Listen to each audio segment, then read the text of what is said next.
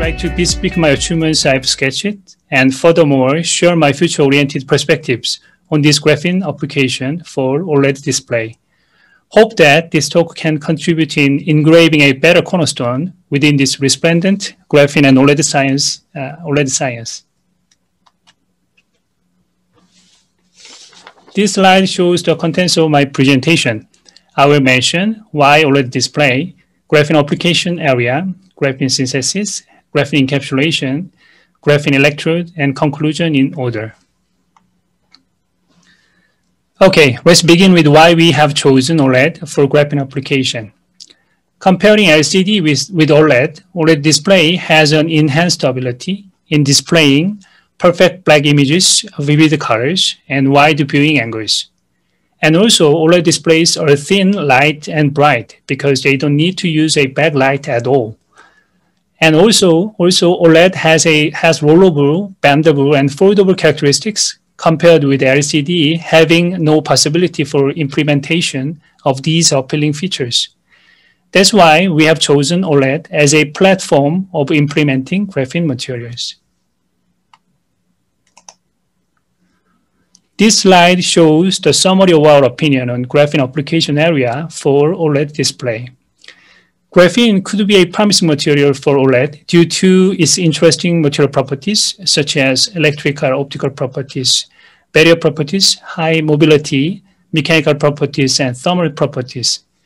In particular, the fact that it has relatively low sheet resistance and flexible and stretchable mechanical properties simultaneously, and the barrier properties that can block all kinds of molecules are thought to have great application potential.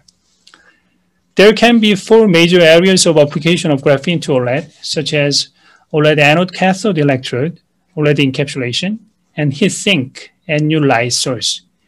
In this course, I'd like to present the results of graphene OLED encapsulation and graphene OLED electrode among them. In case of graphene synthesis, we've developed roll-to-roll synthesis by applying tension-controlled single crystallization of copper foils with vertical directions in collaboration with Seoul National University. Through vertically tension-controlled growth for high-quality CVD graphene, we were able to minimize lattice mismatch between copper and graphene and obtained high-quality mono-multi-layer graphene, which has low layer defects. By using graphene with improved quality in this way, I've developed the CVD graphene film lamination process, which is currently available for OLED panel production. Specifically, after synthesizing graphene on copper texture surface with vertical direction, we make transparent base film and pressure-sensitive adhesive hybrid film as a transferring media. After copper wet etching, we laminate base film, pressure-sensitive adhesive, graphene hybrid film onto targeted OLED device in vacuum atmosphere.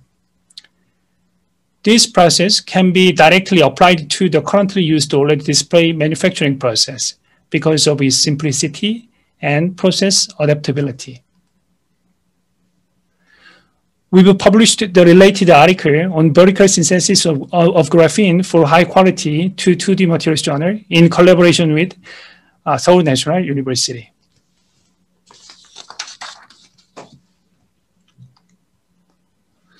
In case of graphene encapsulation for OLED display, OLED encapsulation currently used in products has no choice but to use a method in which several multi-layers delay external moisture penetration in order to prevent oxidation of the OLED electrode and the light-emitting material. This is so-called the moisture retardation mechanism. The reason is because the size of water molecules in the gaseous state is so small that the alternating organic and inorganic layers used in OLED displays cannot block this small molecular size. However, interestingly, graphene has the distance between nearest carbon atoms with a value of 0.14 angstrom, which is smaller than the size of other molecules, such as helium, oxygen, and H2O. And also, since graphene has a very thin and flexible properties, it is very clear that graphene materials will be the best OLED encapsulation material if the graphene quality is almost perfect. This slide shows the importance of OLED encapsulation. OLED has a structure that is vulnerable to moisture in the gaseous state. So when the upper layer of OLED device is exposed to external moisture or oxygen, pixel shrinkage occurs in which the light emitting area is reduced, or a dark spot, non-emission area, is created in the light emitting area. The role of encapsulation prevents the oxidation of light emitting materials and electrode materials by blocking moisture and oxygen flowing in from the outside of the device. And also it serves as a mechanism to protect the device from applied mechanical and physical impact. If the performance of OLED encapsulation is bad, as shown in the picture, a lot of dark spots are generated and it cannot be used as a defective product. This slide shows a flexible OLED lighting device with graphene film encapsulation. We've used the combination of 2 layers of graphene and inorganic silicon nitride passivation layer as an encapsulation structure to realize this flexible OLED lighting device. This slide shows a smartphone with graphene encapsulation, graphene film encapsulation. This is for the first time in the world. Through this result, we can confirm that graphene can contribute to performance enhancement of the inorganic silicon nitride passivation layer as an encapsulation structure.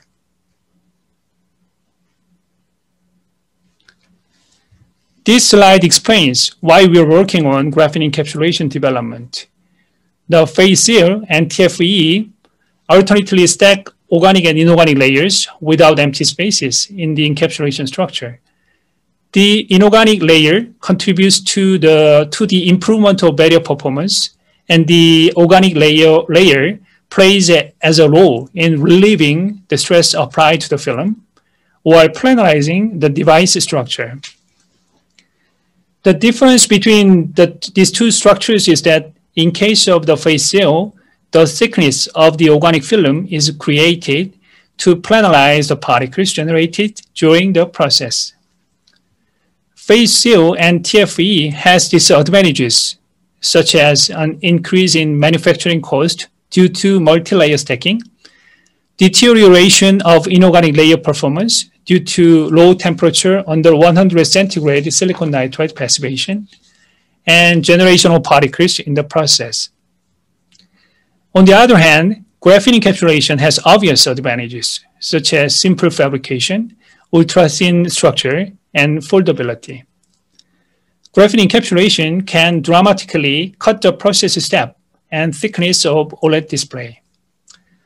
We've developed the hybrid encapsulation structure with combined layers of inorganic and graphene materials because the performance of graphene is not yet enough.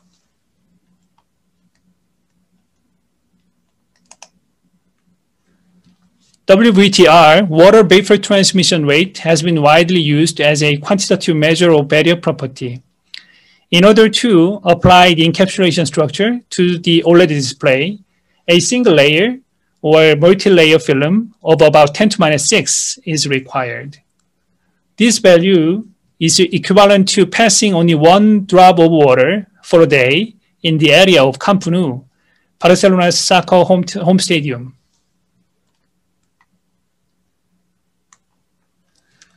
We've achieved 10 to the minus 5 WVTR with a combination of 2 layers of graphene and silicon nitride inorganic passivation layers.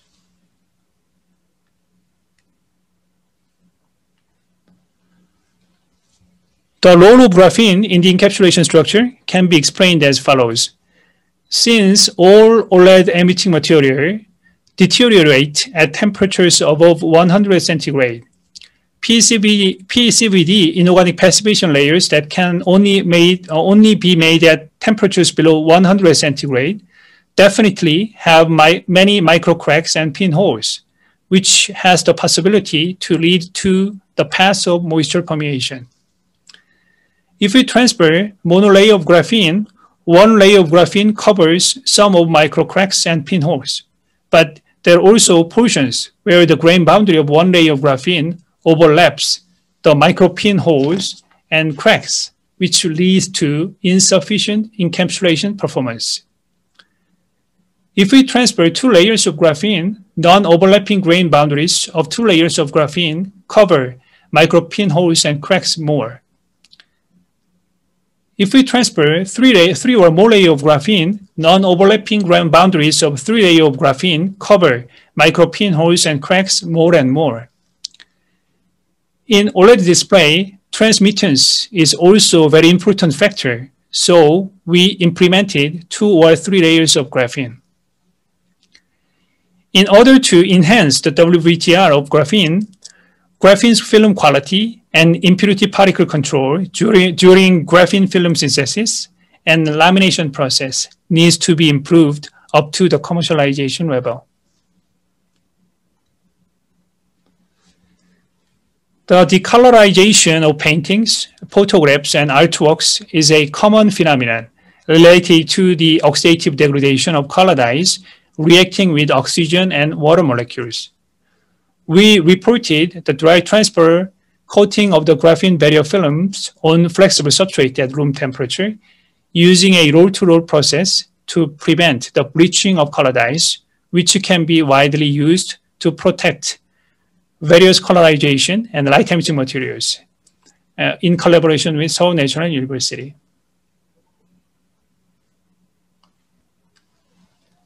Okay, let's change the subject to graphene electrode for OLED display. In case of graphene electrode for OLED display, this slide shows 19-inch OLED display with graphene anode electrode. We've demonstrated the applicability of graphene to OLED anode electrode through the National Project of Republic of Korea in collaboration with these companies shown on the screen, including ETRI. This slide shows graphene pixel wear pattern by using photolithography and electrical property of 19-inch OLED display with CVD graphene anode electrode.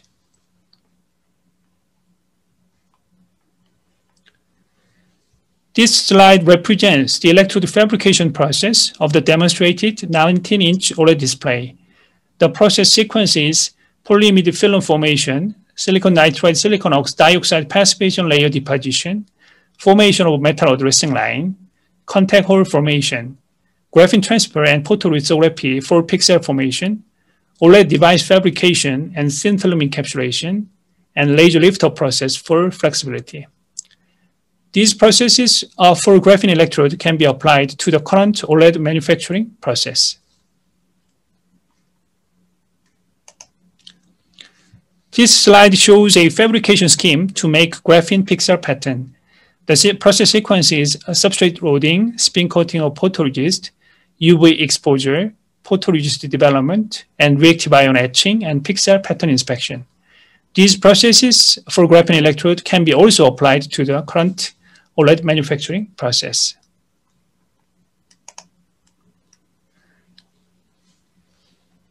This slide explains why we have chosen and developed graphene as an OLED electrode.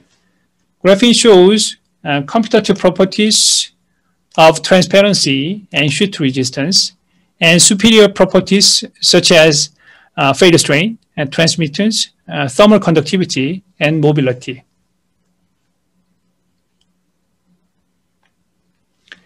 In addition, since graphene has stable electrical properties, even if it is stretched to a certain extent, it has the potential to be applied to stretchable OLED electrode. Materials other than graphene are not stable when stretched.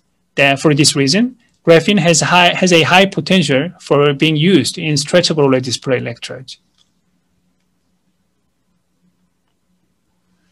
Okay, let me condense my main points of this lecture shortly. To begin with, we've proved the possibility of graphene material as OLED encapsulation through the National Project of Republic of Korea. Graphene has a potential of application for next generation OLED encapsulation due to its unique mechanical flexibility combined with barrier property. Furthermore, we have demonstrated the potential of graphene material as OLED anode electrode through the national project of Republic of Korea. Considering this pioneering process of defining the application of graphene in OLED display, I believe this demonstration itself will function as a foundation for developing this graphene and OLED science, one step ahead for sure. Lastly, for real commercialization of graphene into OLED displays, I also found graphene material must overleap some critical hurdles, such as graphene's quality after transfer, poor adhesion, impurity control of graphene film fabrication, and higher shoot resistance. Since these elements remain as an unsolved quest that the graphene science world should reflect about, I hope that these lectures being held in IAAM will function as a groundwork in setting a more distant view for this kind of future enhanced science. And I, as an individual serving as a scientist as well, will focus on designing this graphene and OLED field more mature for full bloom as well. If you have any appropriate materials or good ideas on enhancing these graphene's material properties for display application, feel free to contact me. We welcome evaluating your materials and discuss your idea with open mind. This is my contact information. Thank you for your cherishable listening.